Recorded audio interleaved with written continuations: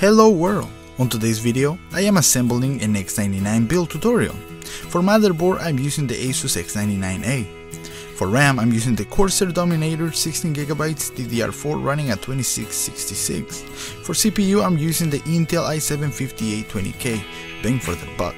For the GPU, I'm using two Asus Gtx 980 SLI Configuration. And for the power supply, I'm using the Evga 850G2 Gold Certified. Let's get into this video. Okay, let's begin. Let's get our motherboard ready first.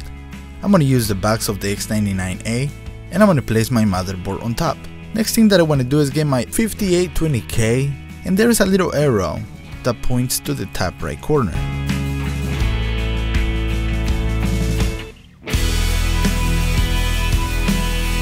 Make sure the CPU is nice and firm. Then we put the metal plate over. Then we are going to apply pressure. Even if it feels like it's gonna break, don't worry about it, it's not.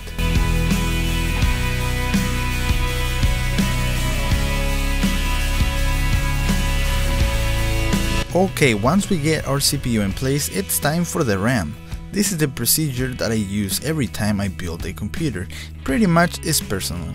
Some people like to do it the other way. Okay, right here I committed a mistake. I put in the RAM on the wrong DIMM lanes. You have to use the gray ones on the X99. So as you can see right here, I use the lanes number 2 instead of using lanes number 1. Number 1 is gray and number 2 is the black one. Make sure you do it the right way.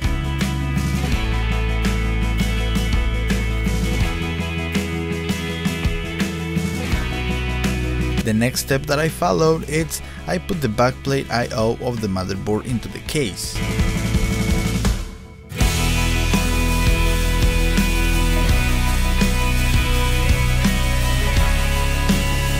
Alright, make sure that all your pre-mounted screws for your motherboard ATX are in place and carefully lay down your motherboard. Be careful not to scratch the back of the motherboard. Be gentle when you do it. Make sure you align everything with the back I/O plate, and ta-da, we are ready to go. Time for some screwing time.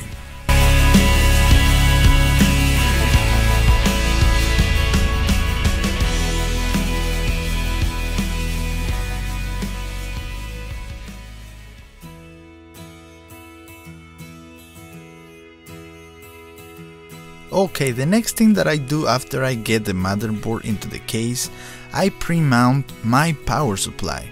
It is very important to me to have the power supply so I can start feeding my motherboard. Now, I do recommend you to do it this way, and I recommend you to face your power supply upwards. That's how I do mine. Now, the way I do and build my computers pretty much is personal. Personal choice, personal way of doing it. I am showing you how I build mine and how you can build yours as well and have them beast looking. Now in my case right here, I am using a fully 100% modular power supply. So the first thing that I do pretty much is run my 24-pin SATA cable, my CPU 8-pin cable, my graphics card cable, the PCIe, and if I'm doing SLI, I put in 2, and also I use my peripherals, I think that's what you call them. It's for your SATA power, you know, like for your SSDs and for your hard drives.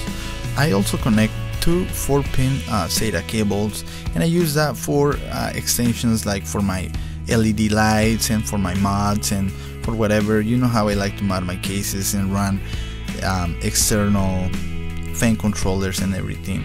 So this is the time that I do it, and let's go into plugging everything in. Okay, it's time to unbox the GTX 980 from Asus. I'm gonna go SLI configuration. I'm gonna use 2 of these. So right here I'm doing the unboxing of 1. I didn't want to do the second one because why? So I'm unboxing 1 and kind of reviewing the beauty of this graphics card.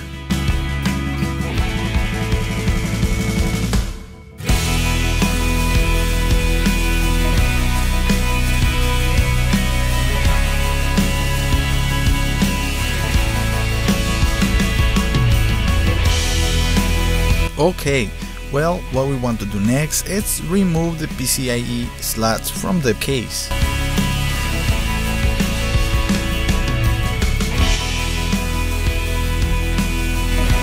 Let's get our GTX 980 situated in place, and we do the same for the second one.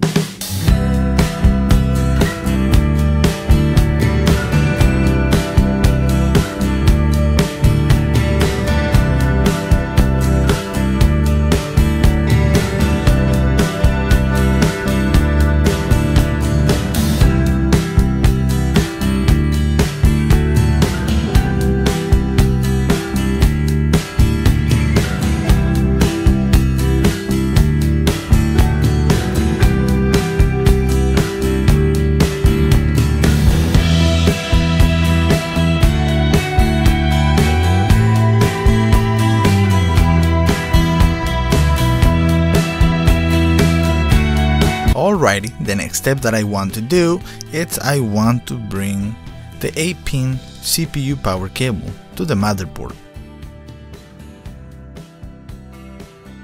Let's fit it through the back of the case and carefully insert it in place. Sometimes these cables can be a little tricky. The next thing that I want to do is connect the 24-pin power supply to the motherboard. Then we're going to connect it on the back of the case as well. Alright, the next thing to do is run the power to the graphics cards. Right here I'm running two 6-pin PCIe cables. Let's do the same with the next graphics card. Make sure that all cables are in all the way. After it's done, we're good to go.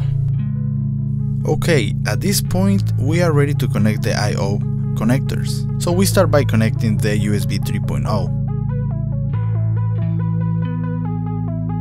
Then we next connect the HD audio. Then the I/O connectors, including the HD audio, reset button, power button, microphone jack, headphone jack. Connecting the I/O cables can be a little challenging and it can be annoying. Luckily, I like the way that Asus give you a header guide, where you connect everything first and then into the motherboard. That makes the PC builder lives easier. I still wonder, it's 2015 and people still have to do it this way, cable by cable. That's a little bit annoying. Yeah, let's move on into the next part. Alright, Windows is going to live right here on this SSD, 240 gigabytes. OCZ ARC 100. Okay, so it's time to connect our SSD. I'm not going to use the SSD brackets on the back of this case, so I'm just going to put it right here. All you need to build a computer, it's a little bit of common sense. So pretty much right here, put in your SSD, screw it in, you're good to go. You do the same thing with the hard drive. To store my games and video footage, I am using the blue Western Digital 1TB hard drive, mechanical hard drive. Why do I use it? Because it's cheap, very good price, and performs well. So yes, bang for the buck right here. Now for Windows, of course that I use an SSD because I love to boot up in seconds. Alright, let's go ahead and do the cable management for this here, for the hard drive and the SSD. Regardless how many years you got building computers, you have to go to the manual of the motherboard and find out SATA port 1, SATA port 2, and so.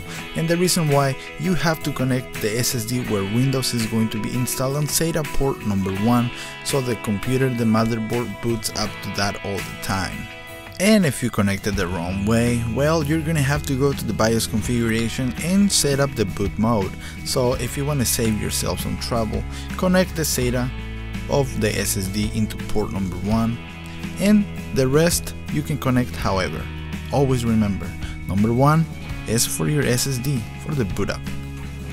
The next step that I take, I connect the SATA cables, the SSD, and later the hard drive.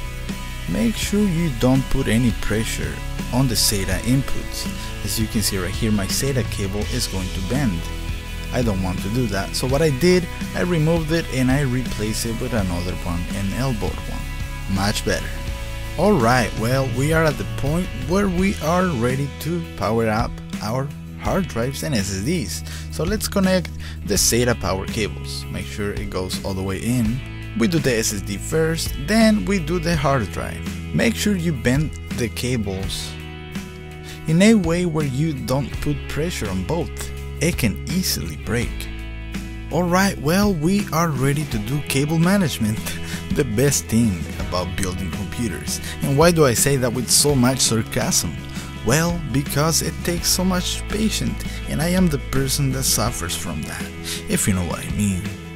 Alright guys, well, I'm gonna go ahead and speed up this part and enjoy a little bit of music. Alright.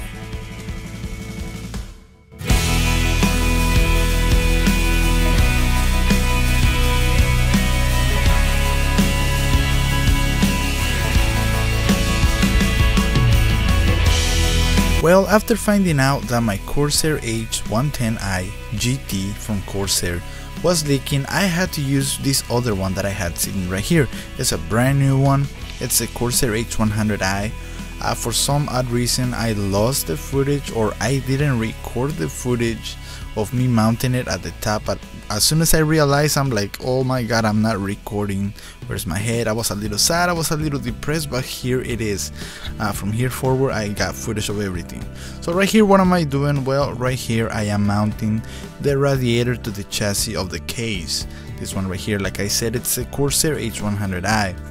And also disappointed by the fact that the Corsair H100i fans really suck, really blow a lot of air, but at the same time they're noisy and rattling. For this build, for this video right now, I am using the Corsair Airflow and one Cooler Master. I can't think of the name at the top of my head. But anyway guys, so right here, what am I doing right now? I am mounting the radiator to the chassis.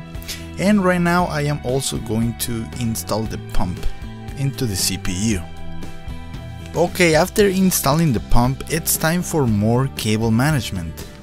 Alright guys, after doing that cable management and everything, this is what I do. I cross my fingers and I pray to God that I don't blow up this machine. I mean, it hasn't happened, but one misconnected cable, one wrong connected cable can do a lot of damage. I can tell you that for a fact.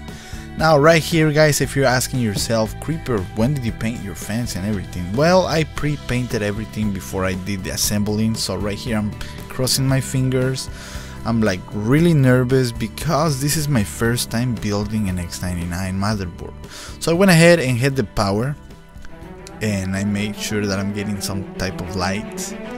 My hands are sweaty and there it goes. There it goes. I wasn't audio recording. I turned off the light, okay, of the studio, and there it goes. It goes into the boot up mode for the first time. I'm nervous and it's loading up again.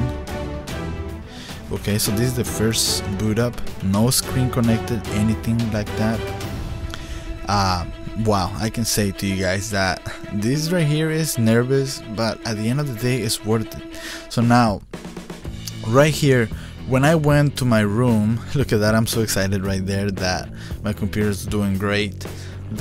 One of the fans is acting up a little weird. That fan, the second fan, you can see it turning on and off.